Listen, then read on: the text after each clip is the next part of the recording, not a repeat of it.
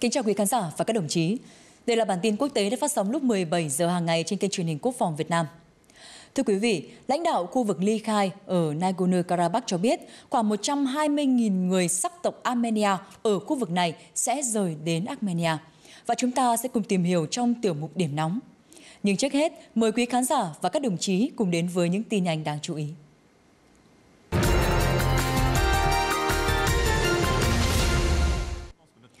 Tổng thống Pháp Emmanuel Macron vừa công bố một số biện pháp nhằm hỗ trợ người dân ứng phó tác động của lạm phát. Theo đó, chính phủ Paris yêu cầu ngành nhiên liệu bán theo mức giá gốc và sẽ cấp khoảng 100 đô la Mỹ để hỗ trợ tiền nhiên liệu cho người lao động thuộc diện khó khăn nhất.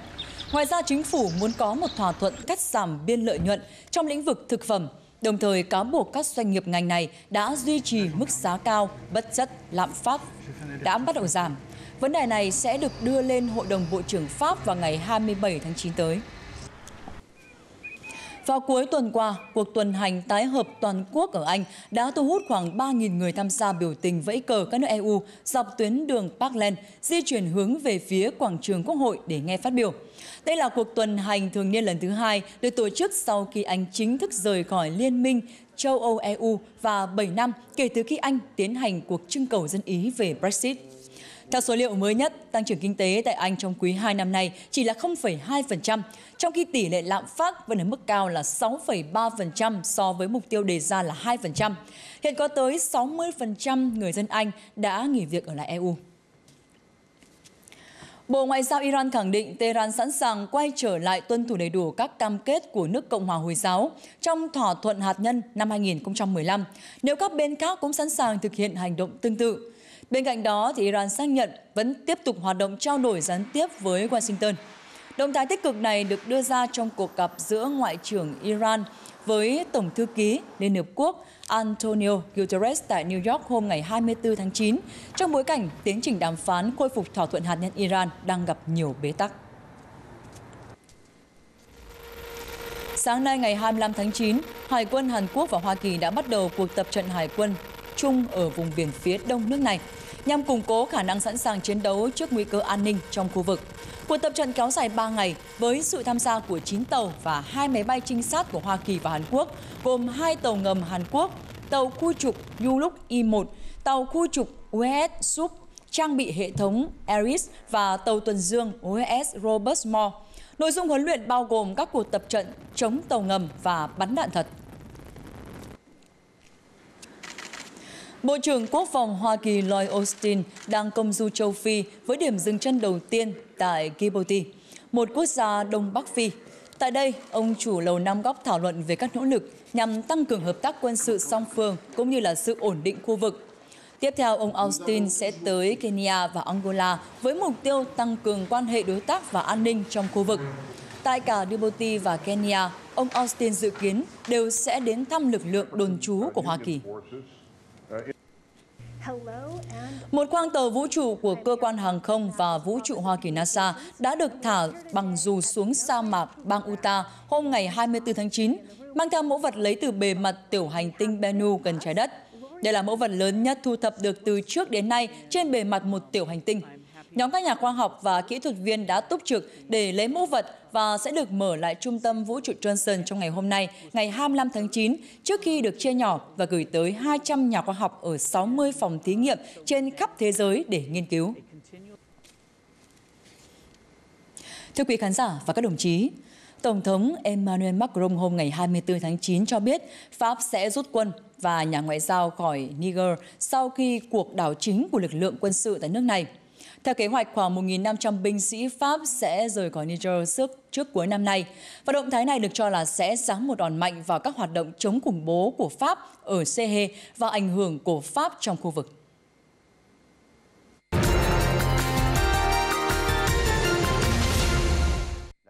Trả lời phỏng vấn đài truyền hình France 2 của Pháp, Tổng thống Emmanuel Macron nói rằng Pháp đã quyết định đưa đại sứ và các nhân viên ngoại giao trở về Pháp và dừng hợp tác quân sự với chính quyền Niger hiện nay. Ông Macron cho biết thêm, hoạt động rút quân sẽ diễn ra trong những tháng tới. Hôm nay tôi thông báo Pháp đã quyết định triệu hồi đại sứ của mình. Chúng tôi cũng sẽ chấm dứt hợp tác quân sự với chính quyền Niger hiện tại vì họ không còn nhằm mục đích chống khủng bố nữa. Đây là sự kết thúc của sự hợp tác. Quân đội rút về sẽ được tổ chức trong những tuần hoặc tháng tới. Dù chấp nhận yêu cầu của lãnh đạo phe đảo chính, Tổng thống Macron tái khẳng định quan điểm Tổng thống Niger bị lật đổ Mohamed Bazoum là người có thẩm quyền hợp pháp duy nhất của Niger. Trước đó, Tổng thống Niger Mohamed Bazoum bị lật đổ trong cuộc đảo chính quân sự vào tháng 7. Lãnh đạo phe đảo chính sau đó hoãn thỏa thuận hợp tác quân sự với chính phủ Pháp và yêu cầu quân đội Pháp rời đi. Các lãnh đạo quân sự Niger vào tháng 8 yêu cầu đại sứ Pháp Sylvain Ité rời đi, thu hồi quyền miễn trừ ngoại giao của ông, trong khi phía Paris từ chối yêu cầu. Tuần trước, ông Macron tuyên bố rằng quân đội Niger đang bắt ông Ité làm con tin bằng cách ngăn chặn việc giao thực phẩm đến đại sứ quán Pháp. Niger, Mali và Burkina Faso đã tuyên bố thành lập liên minh quân sự vào tuần trước. Mali và Burkina Faso đều cam kết ủng hộ Niger trong trường hợp cộng đồng kinh tế các quốc gia Tây Phi ECOWAS can thiệp quân sự sau cuộc đảo chính và việc ký kết hiệp ước quốc phòng chính thức hóa thỏa thuận này. Bộ trưởng Quốc phòng Mali Abdoulaye Diop nói với hãng tin Reuters rằng Liên minh các quốc gia Sahel này cũng sẽ hợp tác cùng nhau để chống khủng bố và đảm bảo biên giới chung của họ. Khoảng 1.500 binh sĩ Pháp đang đồn trú tại Niger sau khi Pháp đình chỉ các hoạt động quân sự ở Mali và Burkina Faso, nơi đã xảy ra các cuộc đảo chính tương tự. Căn cứ của Pháp ở Niger là một trong những căn cứ lớn nhất ở vùng Sahel. Khi việc rút quân hoàn tất, Pháp sẽ chỉ còn vài chục binh sĩ tại Cộng hòa Chad. Giới chức Venezuela mới đây tiến hành chiến dịch trấn áp nhằm lập lại trật tự tại nhà tù Tocorón, bang Aragua phía bắc của Venezuela. Chiến dịch với sự tham gia của khoảng 11.000 binh sĩ được lên kế hoạch trước đó một năm.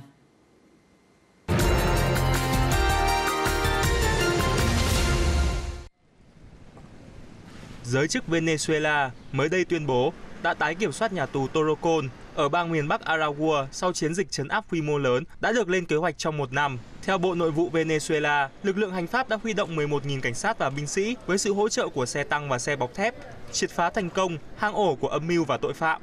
Tại đây, lực lượng đã tịch thu nhiều máy đào Bitcoin, súng phóng lựu, súng máy cùng hàng nghìn băng đạn trong nhà tù.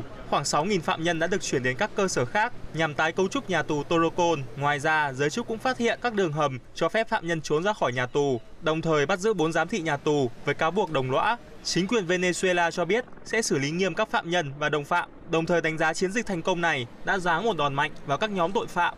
Nhà tù Tocorón là nơi Hector Rutherford Guerrero Flores, thủ lĩnh băng đảng Tránh de Aragua, đang thụ án 17 năm tù vì giết người và buôn ma túy. Theo tổ chức giám sát nhà tù Venezuela OVV, Flores cùng các tay sai hàng đầu đã rời khỏi nhà tù và trốn ra nước ngoài một tuần trước khi chiến dịch vây ráp diễn ra. Chúng tôi sẽ cố gắng bắt giữ tất cả bọn chúng, thậm chí ở nước ngoài. Nếu một số thành viên, đồng phạm hoặc những người có liên quan đến các nhóm này bỏ trốn, chúng tôi sẽ tóm gọn tất cả vì chúng tôi đang thúc đẩy sự phối hợp ngoại giao. Trong nhiều năm qua, nhà tù Tocorón đã bị băng đảng của Flores chiếm dụng làm căn cứ hoạt động, lên kế hoạch thực hiện nhiều tội ác như tống tiền, bắt cóc và buôn người. Thậm chí, băng đảng này còn lập nhiều tiện ích giải trí như bể bơi, hộp đêm và sở thú. Băng đảng Tránh de Aragua hoạt động không chỉ tại Venezuela mà còn nhiều quốc gia Mỹ Latin khác. Người gốc Armenia ở Niger Karabakh đã bắt đầu một cuộc di cư hàng loạt bằng ô tô để tới Armenia sau khi phe ly khai ở khu vực này và Azerbaijan đạt lệnh ngừng bắn dưới sự trung gian của lực lượng gìn giữ hòa bình Nga. Dự kiến có tới khoảng 120.000 người Armenia rời Karabakh trong thời gian tới.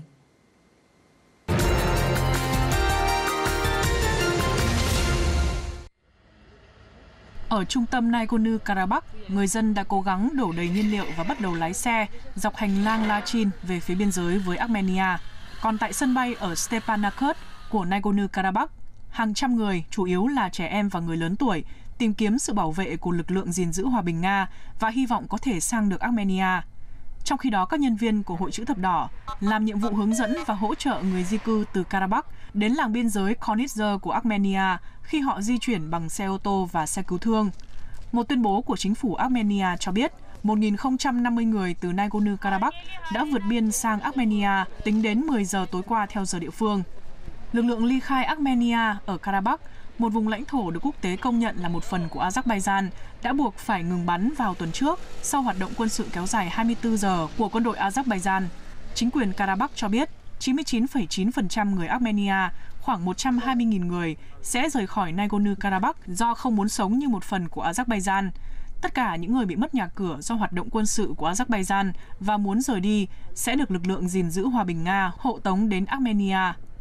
Cùng ngày, Thủ tướng Armenia Nikol Pashinyan cho biết, nếu điều kiện sống thực thụ không được thiết lập cho người sắc tộc Armenia ở Nagorno-Karabakh và không có cơ chế hữu hiệu nào để bảo vệ họ, thì rời khỏi quê hương là cách duy nhất.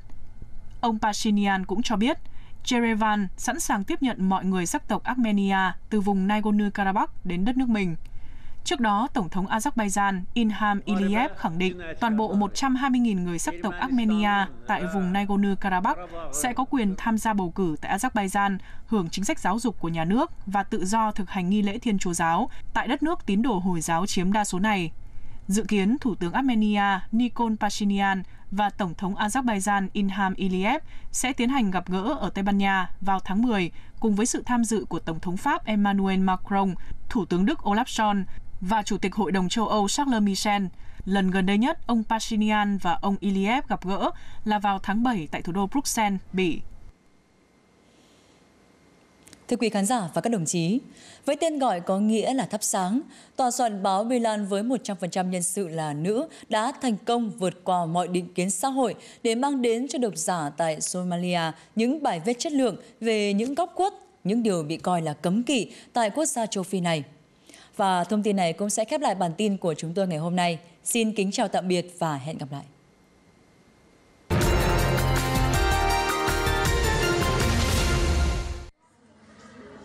Cô Fathi Mohamed Ahmed là nữ tổng biên tập của tòa soạn báo Milan, tờ báo đầu tiên và duy nhất tại Somalia với nhân sự toàn là nữ. Được phát hành hàng ngày, tờ báo hướng tới phục vụ tin tức cho người dân địa phương và đôi khi có những bài viết hướng tới độc giả quốc tế. Các tin bài đều xoay quanh những chủ đề thường bị coi là nhạy cảm ở Somalia như vấn nạn ma túy đối với phụ nữ sống chung với HIV, bệnh bạch tạng hay các chuyện riêng tư của các cô gái.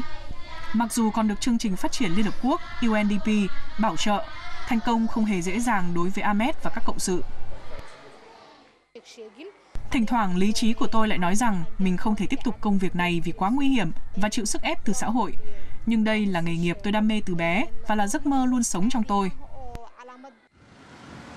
Theo Tổ chức Nhà báo Không Biên giới, với hơn 50 phóng viên bị sát hại từ năm 2010, Somalia là quốc gia châu Phi nguy hiểm nhất đối với những người làm báo. Ủy ban bảo vệ nhà báo xếp Somalia vào thứ hạng cuối cùng trong chỉ số nguy hiểm toàn cầu, xét theo số vụ sát hại nhà báo chưa được giải quyết, tính theo phần trăm dân số của một quốc gia.